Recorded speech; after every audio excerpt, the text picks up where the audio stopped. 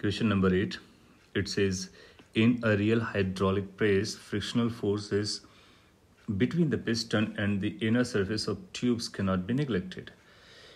In a particular real hydraulic press shown in the figure, piston in the wider arm can stay in equilibrium above the piston in the narrower arm at any height that ranges from h minimum to h maximum, which is basically 1 centimeter to 2 centimeter. Density of the material of the pistons is eta, which is 3 times of that of the liquid or the fluid that has been used. If thickness of the piston in the narrower arm is T, which is 5 centimeter, find the thickness of the piston in the wider arm. So this is a hydraulic, but this is more real. That means here we are considering the frictional forces. Now I have drawn the same picture over here, and let's say the gap between these two pistons is h.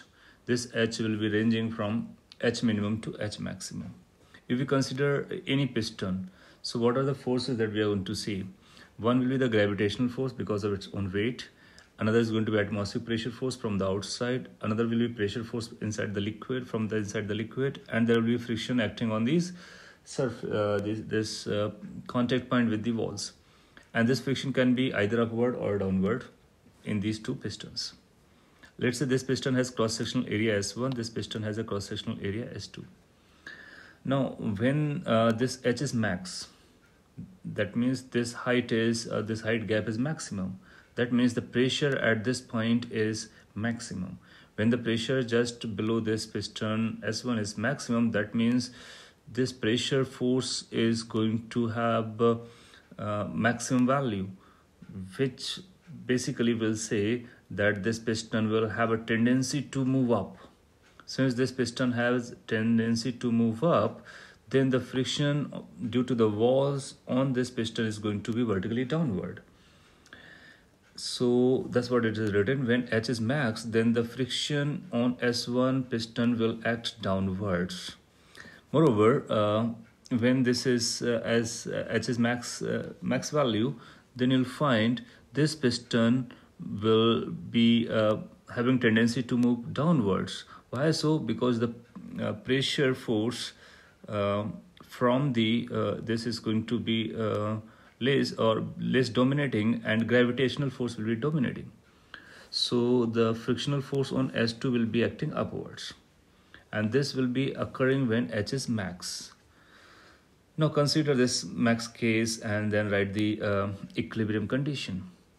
In equilibrium, we will find for the piston S1, there will be upward force as P plus rho g H max into the cross-sectional area S1, and from upside there will be P naught S1 force acting downward. So this is going to be the total pressure force, and it will be balancing the M1G, which is downwards, and the downward force that is going to be frictional. Let's call that friction as F1. And since it is in limiting condition, so this F1 is going to be having its limiting value. Now we can divide this equation by S1, so it will become P minus P naught plus rho g H max is equal to M1G by S1 plus F1 by S1.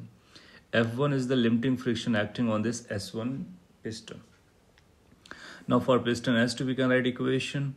So this pressure which we have used here, so P plus rho gs, that means P is of this location. So equation will be like P S2 minus P naught S2, that's net pressure force. This must be a balancing M2G, which is downwards, and the friction is now upwards, so that will be minus F2. And dividing this by S2, we will finding like P minus P naught is equal to M2G by S2 minus F2 by S2. To gain this equation, you can clearly draw the free body diagram and use the direction of friction on S2 upward. You will get this equation. Now using these two equations, we can say these two terms are identical, or we can subtract whatever we want, right? So from here we can rewrite this as this F1. Now just place this P minus P naught value over here. So this minus F2 by S2 can be taken this side. So frictions term can be collected together. So it will be like F1 S1 plus F2 S2. rest term will be brought in this on this leftward, so it will be like m2g by s2, and then this will become negative minus m1g by s1, and then there is a positive rho g h max. So this is the one relation which is for the case when h was maximum. Here f1 and f2, they are at their limiting values, so they have maximum values. Now when h becomes minimum, then situation will reverse. So when h is minimum, then the direction of friction on both the pistons will reverse. So direction of friction on both the pistons will reverse. We can justify that because this is now it has a least pressure force acting, so this will have a gravity dominating, so friction will be acting upward, and similarly in this case friction will be acting downward. So you'll find the equations will be again very similar. The only difference will be where we were writing h max, now it will be written h min, and where we were writing f1, it would be written as minus f1, and f2 will become minus f2. So this equation can be copied by these changes. So it will be like minus f1 by s1 minus f2 by s2 is equal to m2g by s2 minus m1g by s1 plus rho g h min. So that can be written directly as an equation, or otherwise we can do all these things and we will get the same equation back. Now these f1 and f2 which were earlier, they are the same values because they are again in limiting conditions. So we can say using this 1 and 2, if we add these two equations, so they will get cancelled out. So sum of these terms must be 0. Now when you write the sum, that means these terms are getting twice added, right? So we can write it's going to be like twice times m1g by s1 minus m2g by s2 must be equal to sum of these terms. That is rho g h min plus rho g h max. These two can be brought down, so it will be like m1g by s1 minus m2g by s2 is equal to rho g h min plus h max by 2. Now g is getting cancelled out, and this mass is of the piston. Piston's mass can be written as the density of piston into the volume. Volume could be written the cross-sectional area into thickness. So you'll find cross-sectional area will get cancelled out and thickness will come there. So it could be written as density of piston, let's say rho dash, into thickness which is T1. So this will become minus density of piston which is rho dash and thickness of second piston which is T2. This must be equal to rho h min plus h max by 2. Now this density could be divided. So you'll find T1 minus T2 is equal to rho divided by rho dash into this h min plus h max by 2.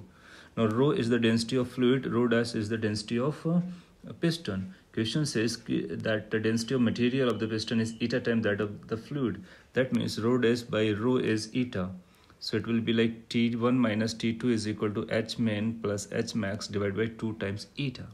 Now this T1 is T. So we are interested in finding T2. So T2 is going to be equal to T1 minus this number. That means T2 is equal to T minus h min plus h max divided by twice eta. So this is the expression to get the thickness of the second piston. Now T is known to us 5 cm. H min, h max, they are 1 and 2. So 1 plus 2 divided by 2 times eta. Eta is 3. So 1 plus 2, 3 and 3 getting cancelled out is like 5 minus half, that is 4.5 centimeter. So the thickness of the second piston is going to be 4.5 centimeter, or we can write this as expression to get the thickness of the second piston. Mind it, here F1 and F2, they are limiting frictions. If we are not taking this H as extremum, then the frictions will be static, and static frictions are self-adjusting. So depending on H value, they will be different value. They will have a different values. However, when H is extremum, then the friction will be having extremum in both the cases, and limiting friction remains the same, which is mu s into normal reaction. Hence, these frictions and these frictions have same value. That's why we have used them as the same and then adjusted them to get this expression. Okay, so this is how we got our answer. Thank you.